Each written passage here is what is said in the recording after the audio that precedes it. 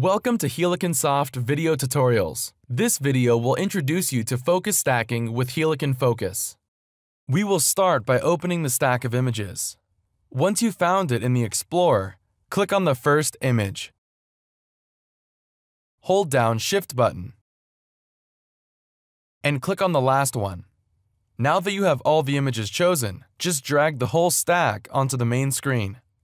The other option is to open multiple images using Open Images command in the File menu. Here we have 27 images of a dew-covered beetle by Andrea Halgosh. To make such stack of images, you need to focus on the closest part of the beetle, then slightly shift focus for each subsequent shot until the farthest part of the image comes into focus. Now, all you have to do is click on the Render button, and the program will begin calculations. Default parameters work fine in the majority of cases.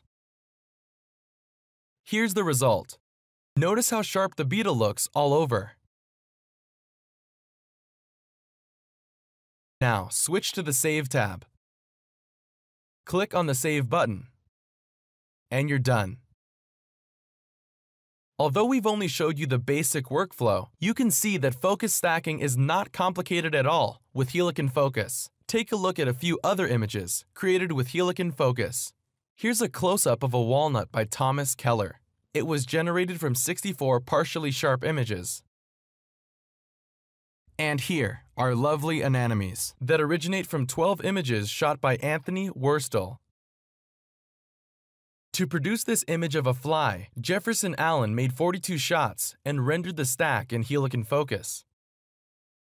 Finally, here's a landscape. In the first image, the foreground is in focus. In the second, the background. And now the result, a fully focused image. Just 2 shots gave us an incredible depth of field. Now you're ready to start having fun with Helicon Focus. See other video tutorials on our website to learn more about focus stacking and retouching with Helicon Focus.